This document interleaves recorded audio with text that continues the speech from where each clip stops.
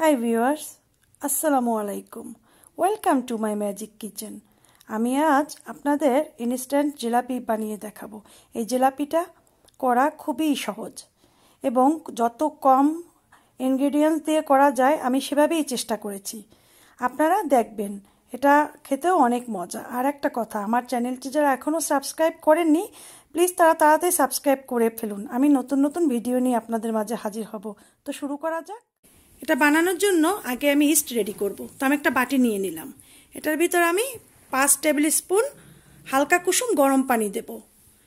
5 table spoon পরিমাণ পানি দিলেই আমার হয়ে যাবে। তার ভিতরে আমি দিয়ে দেব 1 চা চামচ চিনি। তো আমি 1 চা চামচ চিনি দেব এখন।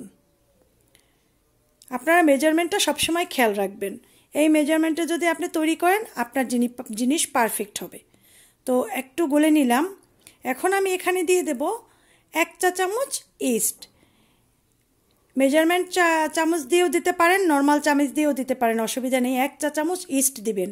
দিয়ে আমি এটা ঢেকে রেখে দেব 10 মিনিটের জন্য। আমি একটা বোল নিয়েছি। এই বাউলটার ভিতরে আমি মেজারমেন্ট কাপের 1 কাপ পরিমাণ ময়দা দেব। একদম 1 কাপ পরিমাণ ময়দা দিয়ে দিলাম ময়দা। এখন আমি এটার ভিতরে 1 টেবিল চামচ বেসন দেব। 1 টেবিল চামচ বেসন। এখন আমি এটার ভিতরে 1 টেবিল চামচ ঘি দেব।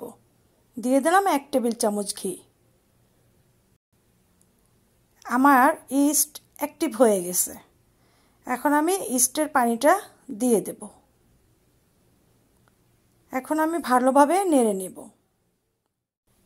এখন আমি পানি দেব, অল্প অল্প করে পানি দেব আর ভালোভাবে মিশিয়ে নেব। আমার জানি কোনো দলা বা লাম্পস না থাকে, সেভাবে করেই মিশিয়ে নেব, আস্তে আস্তে করে ধীরে ধীরে। তো মেশাতে থাকবে এভাবে, অল্প অল্প পানি দিব আর মেশাবো।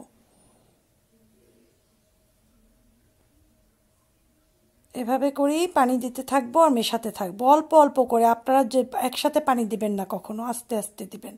তো আমি একটা হ্যান্ড বিটার দিয়ে এখন এটাকে ভালোভাবে বিট করে নেব।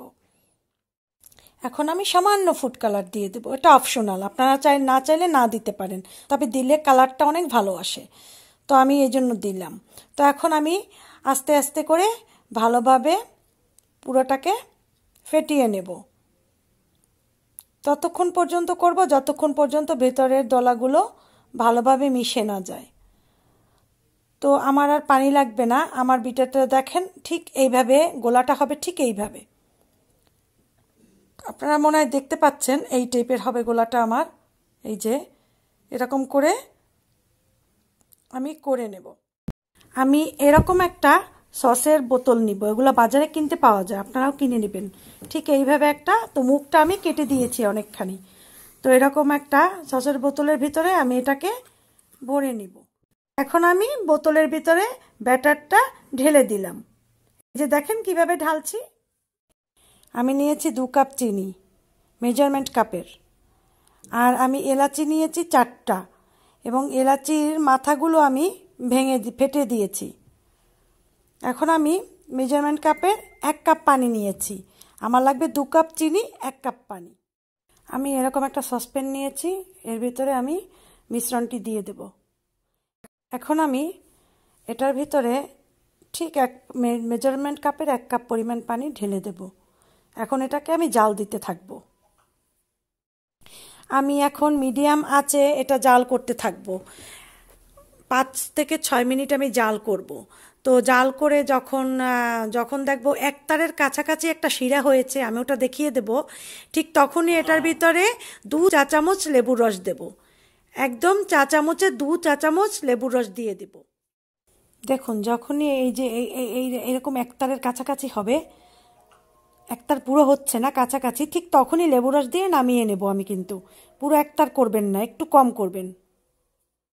আমি একটা ফ্রাই প্যান নিয়েছি। এখন এটার ভিতরে আমি তেল ঢেলে দেব। আমি আধা লিটারের থেকেও একটু বেশি তেল দেব। দিয়ে দিলাম তেল ঢেলে। এখন তেলটাকে আমি মিডিয়াম আঁচে গরম করে নিব। আমি এখন ফ্রাই প্যানের ভিতরে দিয়ে দিলাম। তো আমি এভাবে করে ভেজে নিব।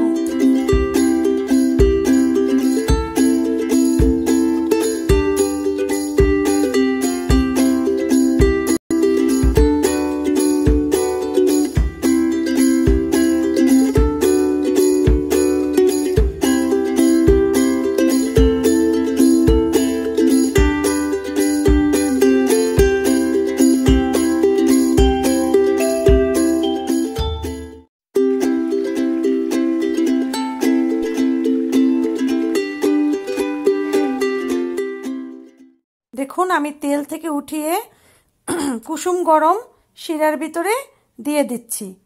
তো এভাবে করে আমি সবগুলো দিয়ে দিব, দিয়ে ভালোভাবে ডুবিয়ে নেব, ডুবিয়ে তারপরে উঠিয়ে ফেলবো। তো দেখুন আমি কিভাবে দিচ্ছি, এভাবে করেই আপনারা সবগুলো দিয়ে দিবেন।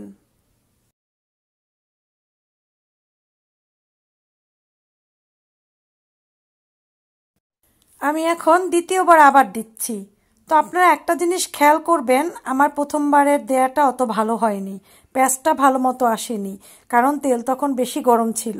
দেখেন আমার দ্বিতীয়বারেরটা কত সুন্দর করে আমি পেঁয়াজ দিচ্ছি জিলাপির। তো আপনারাও এভাবে ট্রাই করবেন, আপনাদেরও হয়তো প্রথমবারটা ভালো হবে না, কিন্তু দ্বিতীয়বারটা আমি আমি আমি শিওর যে আপনাদের দ্বিতীয়বারটা অনেক ভালো হবে। তো এভাবে করে আমি আবার দ্বিতীয়বার দিচ্ছি, প্রথমবারেরটা শিরার থেকে উঠিয়ে আবার এটা দ্বিতীয়বারেরটা শিরায় বসিয়ে দেব। এখন দেখুন আমার জিলাপিগুলো আরও কত সুন্দর হয়েছে, মাশাল্লাহ। আপনারাও বাসায় এভাবে ঠিক এভাবেই ট্রাই করবেন। হয়ে গেল আমার জিলাপি তৈরি। আপনারাও বাসায় ট্রাই করুন, এটা অনেক সুস্বাদু। আমি মনে করি রেস্টুরেন্টের থেকে অনেক বেশি মজা। আমি দেখাচ্ছি একটু কামড় দিয়ে, যদিও আপনারা শব্দটা শুনতে পাননি, রসে টইটুম্বুর আর অনেক ক্রিস্পি হয়েছে, অনেক খেতে মজা হয়েছে। তো যাই হোক, আপনারাও বাসায় ট্রাই করবেন, আমি আশা করি আমার থেকেও আপনাদেরটা আরও বেশি ভালো হবে। আর একটা কথা, আমার চ্যানেলটা যারা এখনও সাবস্ক্রাইব করেননি প্লিজ তারা সাবস্ক্রাইব করে নিন। আমি নিত্য নতুন রেসিপি নিয়ে আপনাদের মাঝে হাজির হব। তো সেই পর্যন্ত আপনারা সবাই ভালো থাকুন, সুন্দর থাকুন। আল্লাহ হাফেজ।